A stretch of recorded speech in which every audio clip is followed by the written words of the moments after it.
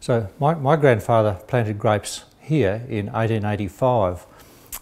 He wasn't a winemaker, he had no experience in winemaking, but he was watching across the Rutherglen area and he could see that there was potential in the wine industry, and there were very few grapes grown in Victoria at that time as well. So he thought it would be a good thing to get into, and his father supported him at the age of 18 to get into growing grapes. So they planted a small vineyard, and one of the varieties planted was Muscat, to make a fortified style of Muscat wine. So that wine was made in an old barn, the Canadian barn that a lot of visitors see as they drive into our site, and that's probably the icon that people recognise us by now.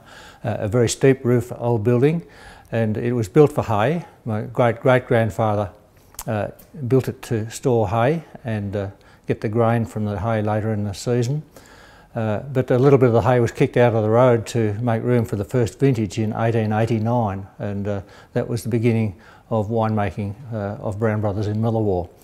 It would have been a small vintage, just the first harvest off the crop of grapes that was planted in 1985, and there was Riesling and Shiraz amongst those varieties, but for the purpose of this exercise we're talking about the Muscat, because in those days fortified wines were so popular. The barrels in the old barn are still there, and the barrels that Muscat was made in are still there, and unfortunately we can't go in there today because there are works being proposed to rejuvenate the old building and keep it in good shape. One of the barrels that's been used for Muscat for many years is this one sitting here behind me. It's a barrel that was built in Chiltern back before 1900, sometime in the early part of Australia's winemaking years.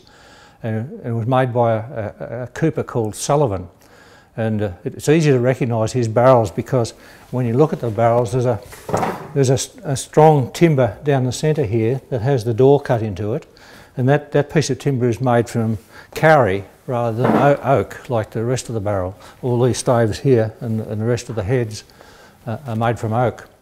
And Sullivan used to service the wine industry in Rutherglen, and he had quite a big business, and my grandfather bought some of his barrels and later on second-hand barrels from other winemakers that were originally made by Sullivan.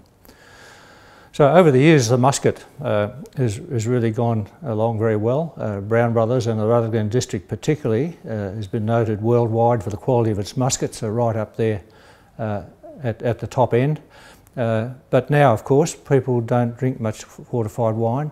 We've shifted very much now to table wine consumers, and whereas the fortified wines, including Muscat, represented 70% of our production, of Australia's production, back in 1958, 1960, now it's down to probably something like 4%. In the making of fortified wines, of course, the word fortified signifies that something's been added to it. And yes, when you're making a fortified wine, you add alcohol.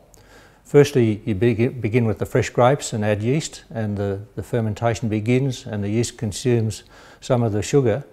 But then when there's still some remaining sugar, if you add pure alcohol to that ferment, then the yeast turns up its toes, stops fermenting, and you protect the wine from any further loss of sugar. But at the same time, it becomes more alcoholic. Now, in our industry, the pure alcohol that you use must be derived from grapes, and that you need a distillery to be able to extract that alcohol.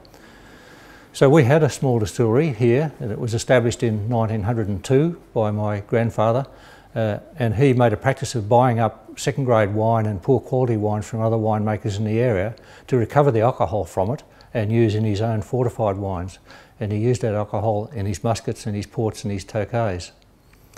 Then in about early 1940s, and I vaguely remember this, my grandfather, or my father at that time, relinquished the distiller's licence because it became cheaper to buy our alcohol elsewhere. And when he did that, the Customs Department sent officers here to destroy the lovely copper pot and cut up all the lovely copper pipework so that it couldn't be used. And my father was absolutely destitute to see this beautiful copper work being cut to pieces.